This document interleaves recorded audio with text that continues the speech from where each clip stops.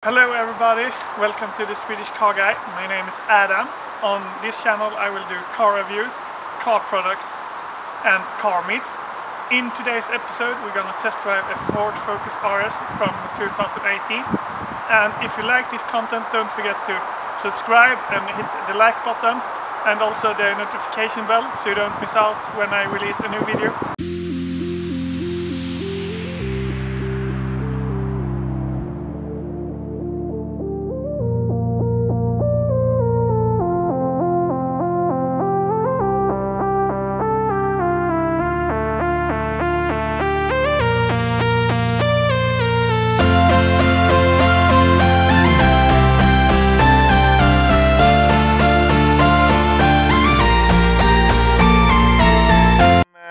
To the channel. Thank you. What car are we in right now? We're in my 2018 Ford Focus RS edition model. Nice. Yeah. So for how long have you owned this car? I bought it in February last year, so just about 1.5 years now. Have you done any modifications to the car?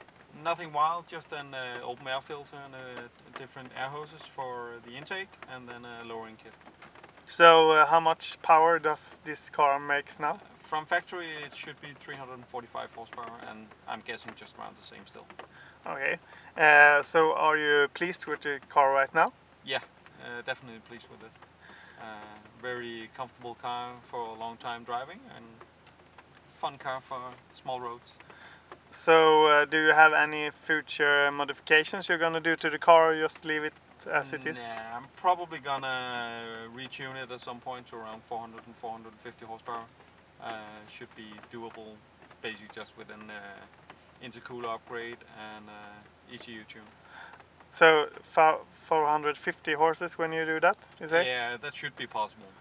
That's really nice in a really comfortable car, because I don't know if you can see, but this is the recovery seats from factory as well. Yeah. Do you think they are comfortable? Yeah, they're actually quite nice. We went to Nürburgring at Easter, driving it down all the way down there. It's no problem at all. Awesome. Thank you. You're welcome. Welcome to this car review. Now I'm in Mikkel's Focus RS 2018 model.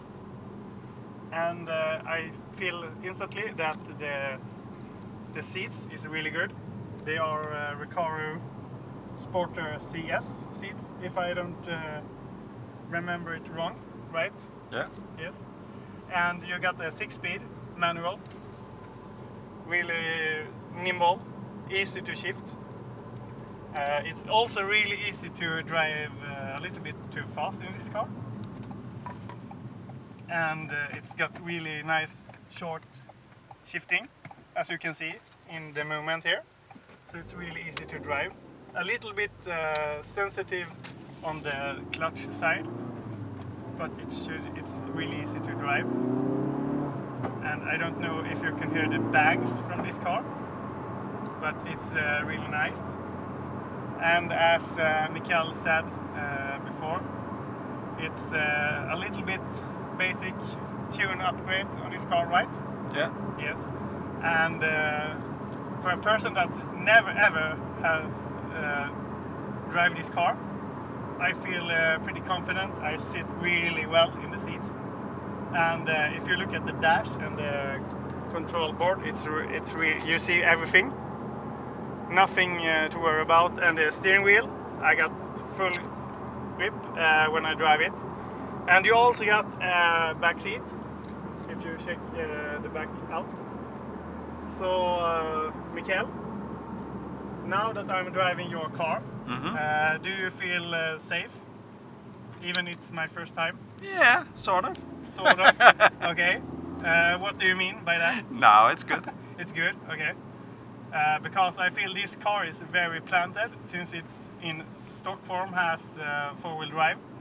And it's I definitely feel it when I drive this car, because it's always planted on the road.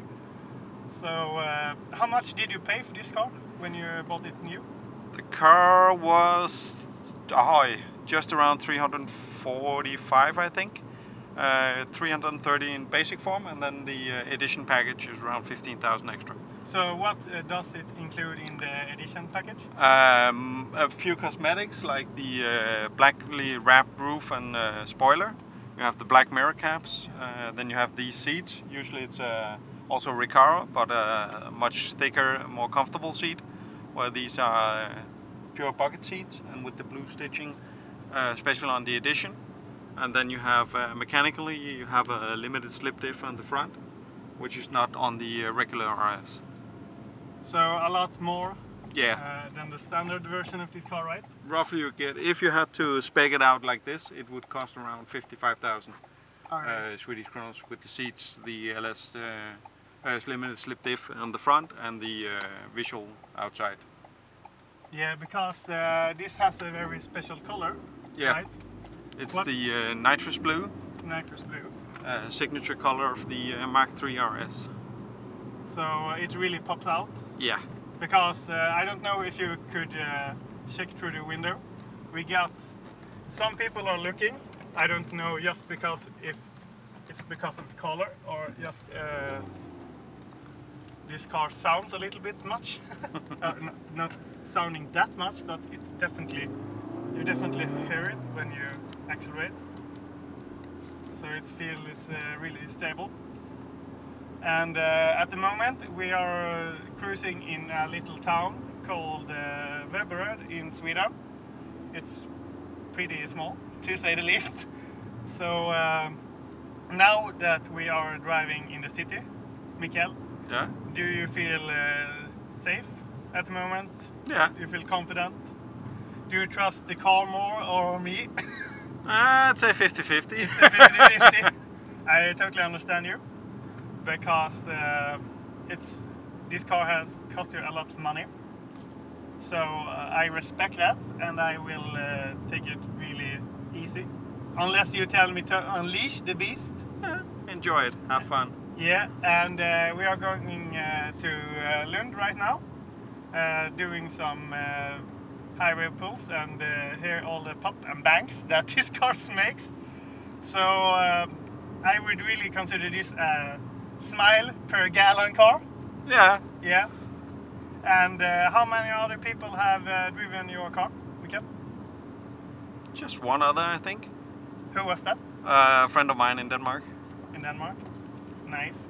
So why would you let me drive this car?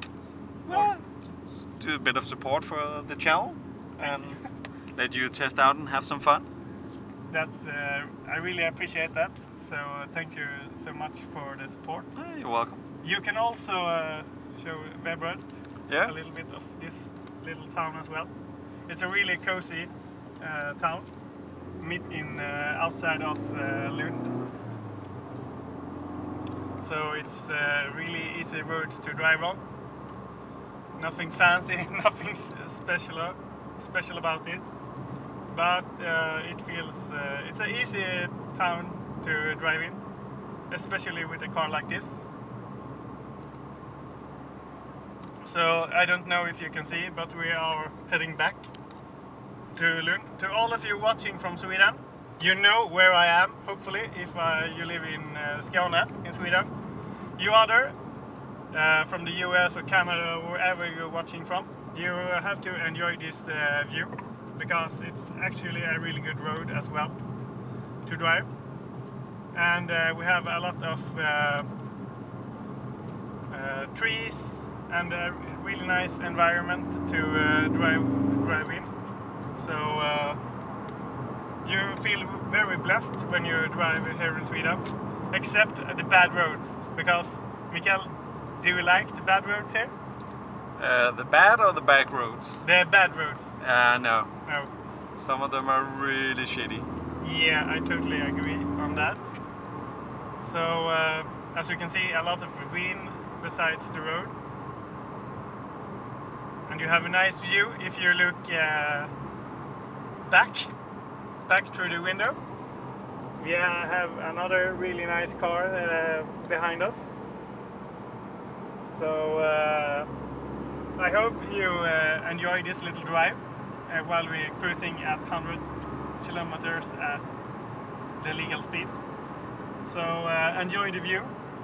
I don't know if you could see that little over there.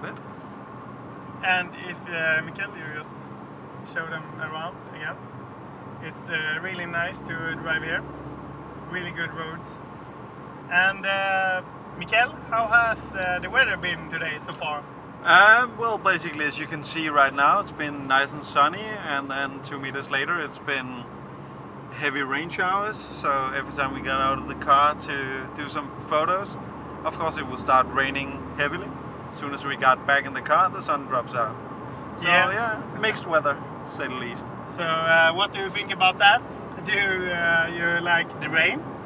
Or do you like the sun? As long as I don't have to be out in the rain, it's fine, but definitely prefer the sun for something like this. Yes, I totally understand that. That's why we enjoy driving cars in good weather, right? Yeah. Yeah. So, Mikael, I know this is your car, but do you have any other car on your wish list or something like that? Not really at the moment. I would love to upgrade it to something Porsche Cayman maybe or something like that, but that's further ahead. What type of Cayman do you think of? Definitely the GT4. The GT4? Yeah. That's actually one of my dream cars as well. I would love to do a feature on a Cayman GT4. Yeah. So if any one of you see this video that has a Cayman GT4, just comment below or send me a direct message, and we will fix something. So enjoy this ride, and now it's time to hear the pops and bangs. So are you guys ready? Mikael, are you ready? We're ready. Let's do this!